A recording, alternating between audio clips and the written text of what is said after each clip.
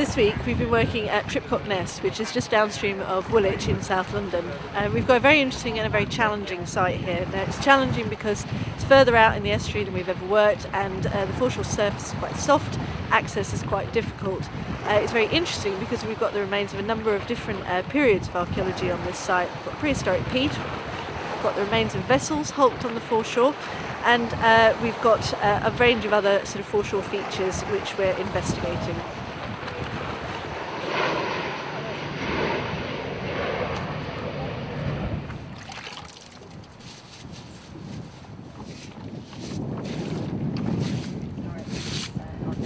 Don't forget to look for anything sort of interior as well, but it's just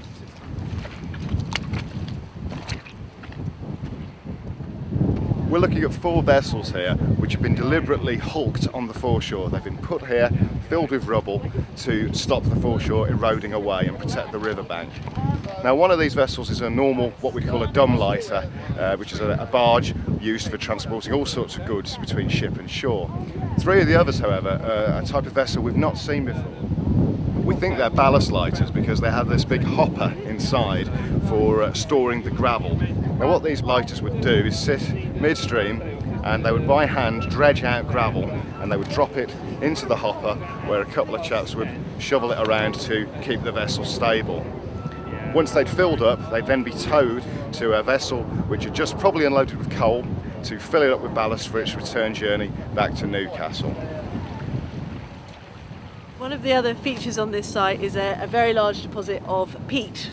Now, that comprises a sort of layer of material which has got large bits of tree in it, so tree stumps, fallen trees, and we've also got some areas where there's some root systems showing through. Now, we've looked at another peat exposure just downstream of here at Erith, and that exposure has been dated from the Bronze Age through to the Iron Age. So what we're going to do here is we're going to take some samples from these peat deposits, send them off to English Heritage and get them dated and see if we've got a comparable sequence going on this site.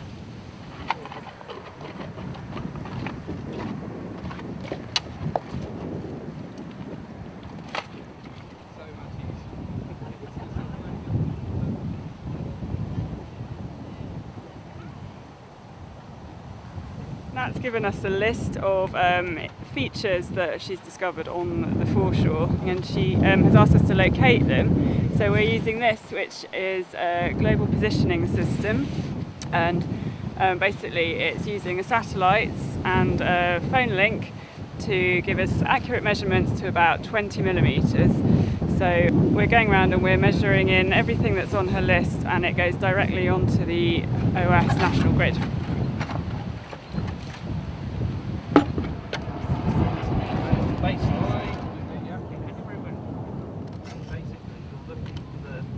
About 29. Sorry again? 29. 29, thank you. Back to the Tudor period, Tudor Royal Dockyard, just over there by Woolwich Ferry. We're here basically because I met Mike Webber from the original Thames Foreshore project at a conference, and he said there's this cracking site at Tripcock Nest which really needs looking at. One thing led to another, which means that we're now here looking at the former foreshore of the Woolwich Arsenal, and specifically at what appears to be some sort of barrier that's been created using some sunken barges and some monumental stonework, probably protecting a breach in the riverside wall, because behind where we're working now, until the 1950s, was the Lyddite factory, which was an explosives factory belonging to the Arsenal.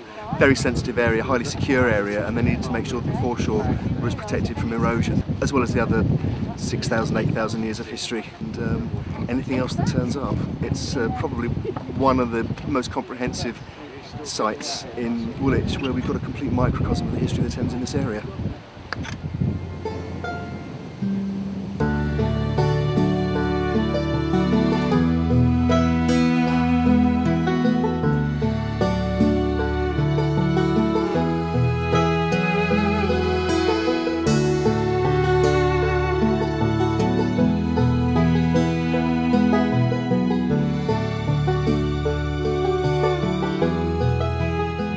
This has definitely been one of the most challenging weeks we've ever done on the foreshore. It's been a real effort to get to this site, but I think it's been really worthwhile. This site's not been investigated in any detail before, so what we're working on here is completely new and while it's challenging, it's definitely going to be worthwhile, and we look forward to telling you more about what we found on this fascinating site.